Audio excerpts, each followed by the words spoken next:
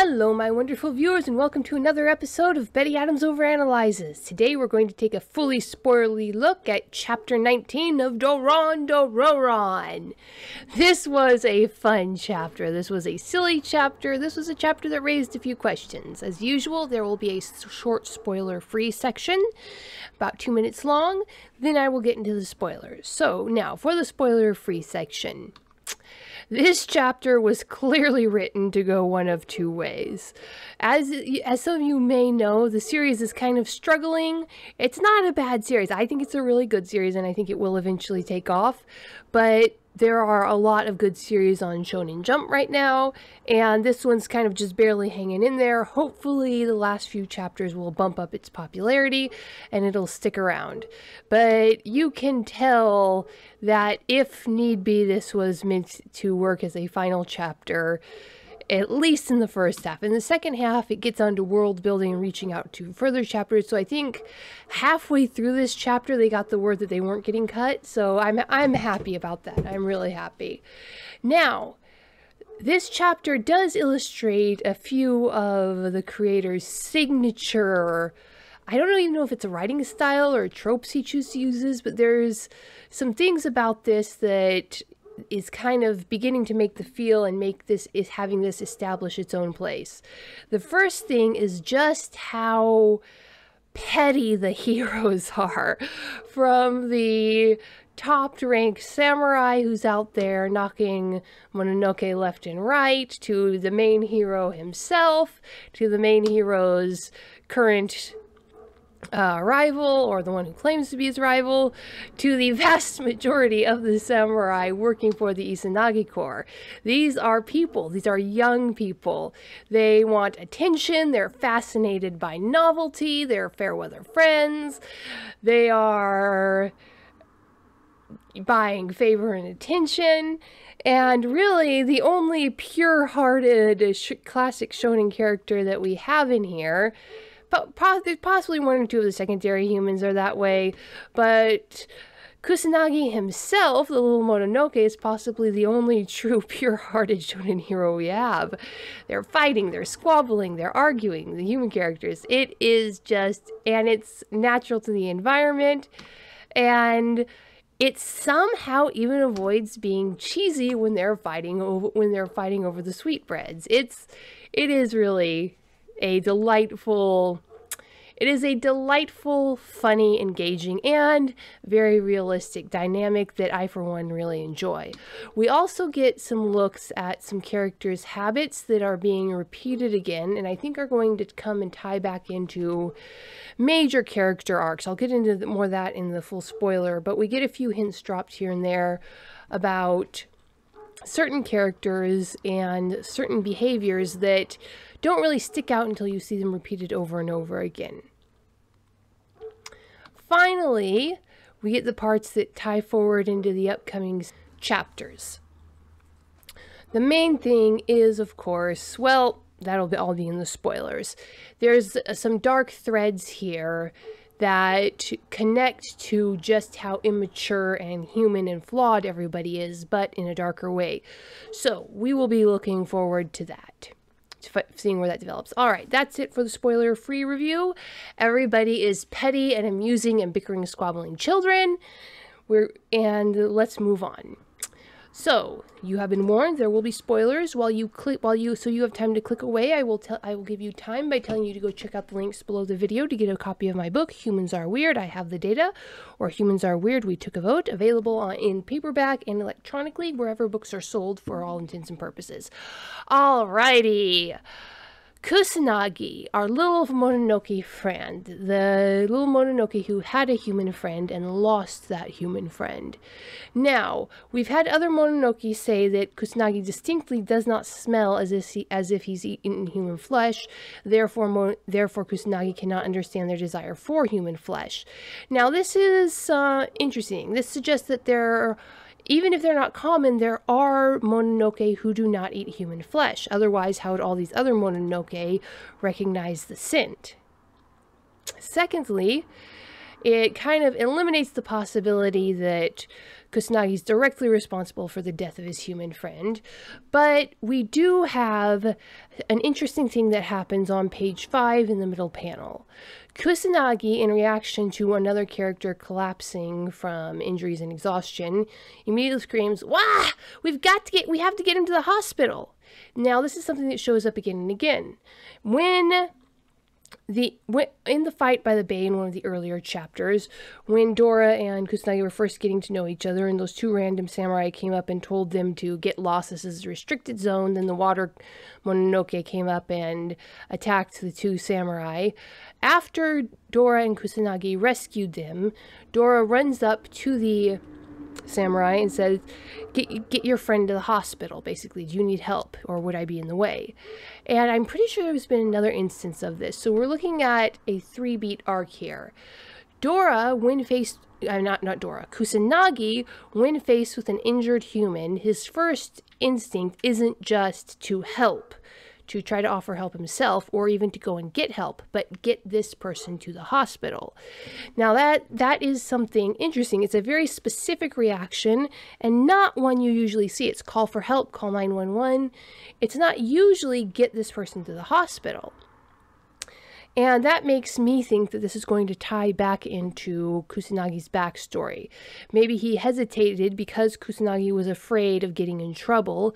He hesitated to take his little human friend to the hospital, and that's maybe why, or at least why Kusanagi thinks his little human friend died.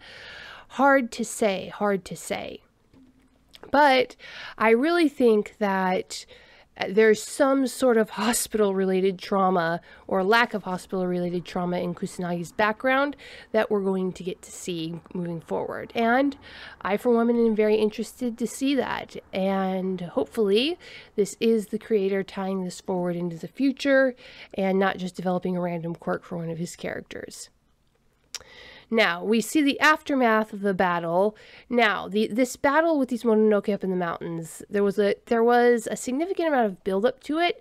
I don't know that it was supposed to be this short originally, but like I said, this manga was really fighting to keep its head above the water and may not have known whether or not it was going to survive this chapter, but I think one of the reasons it will survive is this ruthless determination to avoid plot armor for everyone but the main character, basically.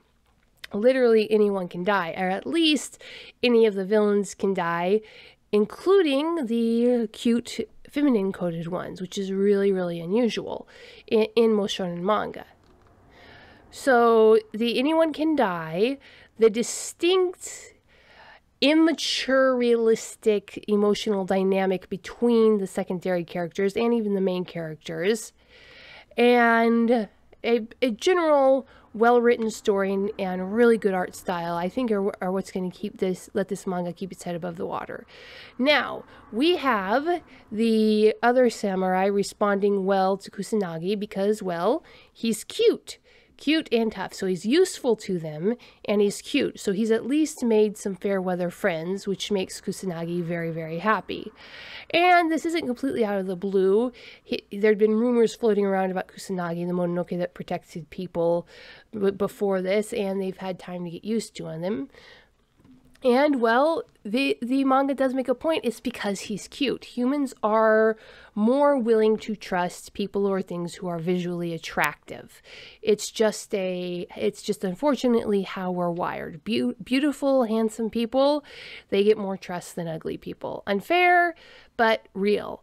And I think that's interesting that the creator, the mangaka, specifically states, you're cute and tough.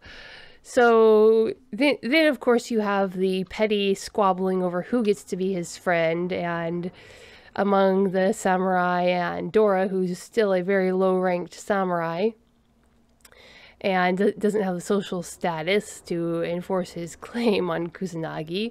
And then of course just Kusanagi being the pure sweetheart that he is. Then you have just the petty bickering for status and recognition among the samurai. You have Dora and his new rival arguing over who did what, and you get Dora ready to throw fists, and his rival falling back on logic and arguments. Probably not so much because he possibly thinks that is genuinely the better way, but he also knows that when it comes to a battle of fists, he can't touch Dora, but when it comes to a battle of cool, calm-headed logic and argumentative, he can trash Dora. And it's so obvious, it's beautiful. Then you have, of course, the lesser samurai bickering, and then you have their backup from the battle with the Mononoke, who are whinging and whining about how little attention they got in the newspaper article. But then, of course, these are, of course, heroes, so there are takeaways that they have to strive to be harder. Then you have this, oh my goodness, this is genuinely funny, and this heart of humor, this realistic relational humor, is what I really think is going to save this manga. You have this glamorous lead character, not the main character, but an important secondary character, leader of his group of heroes, yada yada yada, actually physically intimidating the PR guys because he didn't get enough attention in the paper. It's petty. It's childish. It is completely out of place for any traditional Shonen Jump manga hero. And then, of course, you have this slightly sketchy PR guy managing to manipulate him into going away, and it is funny. You have these childish, easily manipulated leaders in their field, and it is a very interesting dynamic, but I am rambling.